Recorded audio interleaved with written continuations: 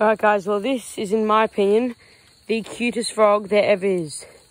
This is the eastern Sedgefrog, Litoria fallax, and look at how cute he is. He is utterly adorable. Yeah, these guys only get to around 4 centimeters max. But yeah, they're just tiny and adorable.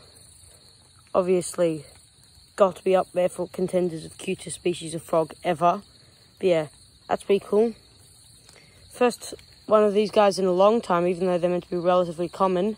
But yeah, we'll leave that guy alone and see what else we can find.